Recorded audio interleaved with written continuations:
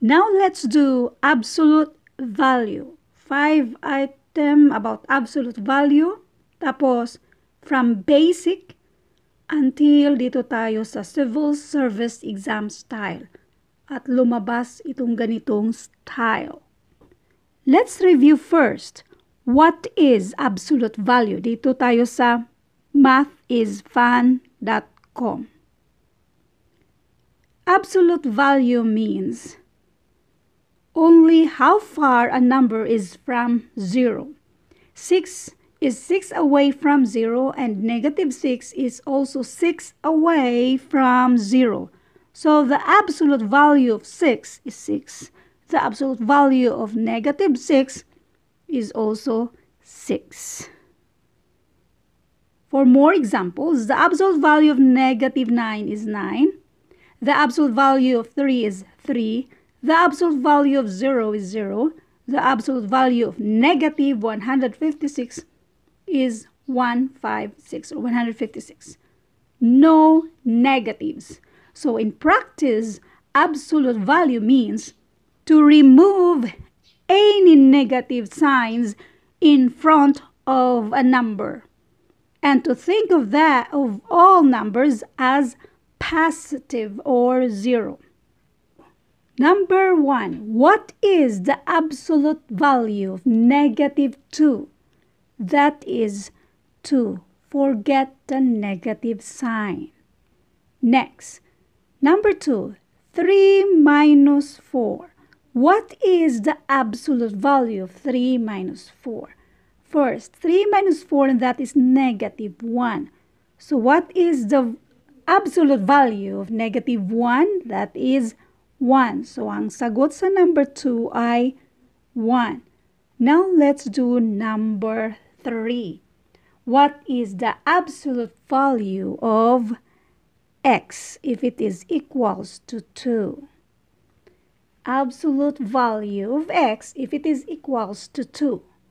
If x is equals to negative 2, then absolute value of negative 2, that is equals to 2.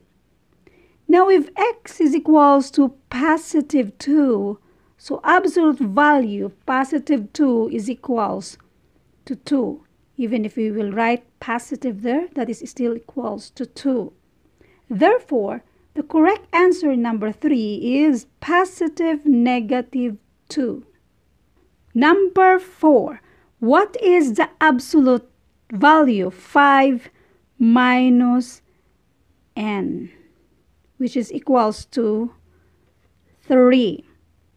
So therefore, this is either 5 minus n equals 3 or 5 minus n equals negative 3. Because absolute value of 3 is 3 and absolute value of negative 3 is 3. So now we are going to solve both. Negative n. We will transfer negative n to the other side and it will become positive n. Now 5, this positive 3, when we transpose to the other side, that will become negative 3. 5 minus 3, that is 2. So n is equals to 2.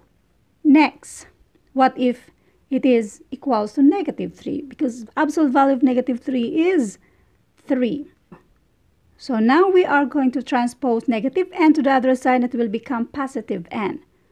Then negative 3, when we transpose to the other side, it is positive 3. So 5 plus 3 equals 8. Therefore, n can be equal to 8. So the correct answer here is letter B, 8 and 2. Let's double check.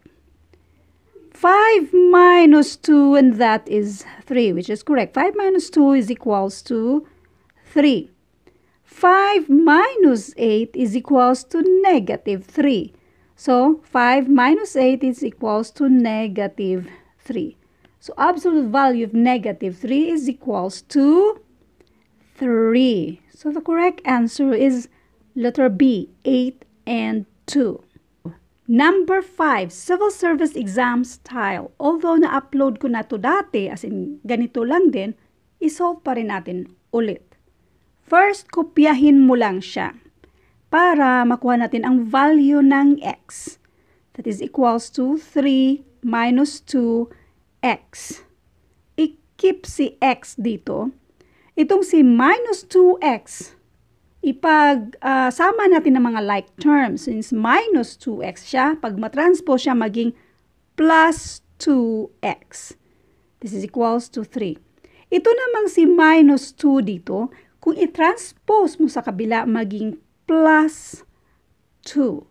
Now, 3 plus 2, that is 5. X plus 2x, and that is 3x. So, therefore, x is equals, para ma-isolate si x dyan. Since si 3 pang multiply sa x, pang divide ngayon siya sa 5. So, x is equals to 5 over 3. That is the value of x. Another one, isa sa value nito, isa dito sa dalawa, ay gawin nating negative. Kasi, absolute value. So, what if the other one, kahit saan dyan, pariho lang din yan. We will multiply negative to this side. Pariho lang din yan. So, 3, one side only. Kasi kung both sides, pariho lang din, 5 over 3 ang kakalabasan yan. So, one side should be negative, any side. So, now we will multiply this side negative. So, this is negative x, positive 2, and we will just copy this one. Next, we will keep the negative x here para ipagsama yung mga like terms. Negative 2x, when we transpose to the other side, it will become positive 2x. Then, keep 3. Plus 2, when we transpose to the other side, it will become negative 2 or minus 2. So, 3 minus 2, and that is 1. Negative x plus 2x, and that is x. So, the other number is 1. So, the correct answer here is 5 over 3 and 1. Letter D.